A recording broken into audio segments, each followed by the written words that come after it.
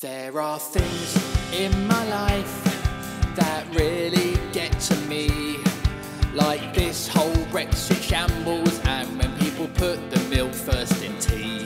But there is one thing that really makes me shriek in horror. It's when the only football on is Gibraltar versus Andora. Yes, I hate the international break. It fills me up with sadness and rage.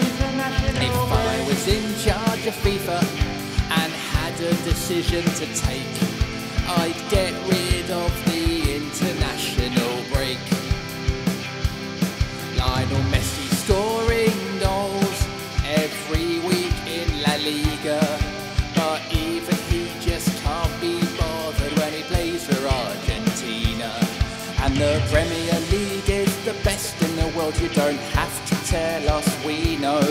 So why waste our time on a Friday night watching Scotland San Marino? Yes, I hate the international break. It fills me up with sadness and rage. If I was in charge of FIFA and had a decision to take, I'd get rid of the international break. There are so many crap games and so many crap teams, and I can't believe I'm about to say this, but I miss the Nations League. And there are so many better things that we can do than qualifiers, like sort out this Brexit mess, or let's put Gareth Southgate on fivers. Yes, I hate the international break. It fills me up with sadness and rage. If I was in charge of FIFA and had a decision to take, I'd get rid of the international break. I'd get rid of the international break. Yes, I'd get rid of the international break. Right, there you go. That's my song about the international break and how much I hate it. I miss the Premier League so much when the international break is happening. I miss fantasy football. And actually, weirdly, Nation League for me has actually become quite interesting. But these qualifiers for World Cups and for European Championships, just so boring.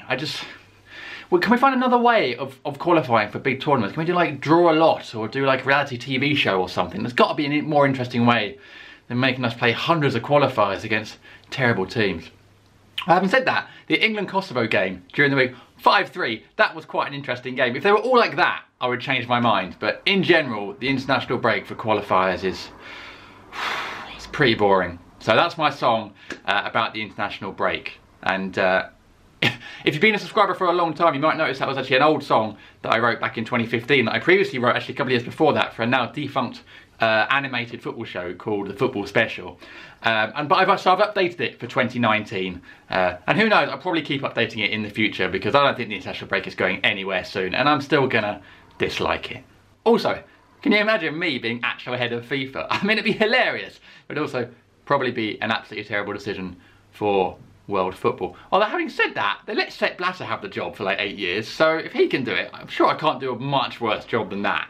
Anyway, comment below and let me know what you think about the international break. Do you actually quite like it? Are you a fan of international football? Or like me, do you hate it and just want the Premier League to return as soon as possible? Comment below, let's get a discussion going on the international break and let me know. You can follow me on Instagram where I post regular football silliness every day, and I'm also on Twitter and Facebook, so you can give me a follow on there as well. I'd really appreciate it. And if you're new here, subscribe to my channel for weekly football silliness. Hit that little bell and you get a notification every time I upload a new video. So that's it for this week. The Premier League is back. Thank God. See you next week.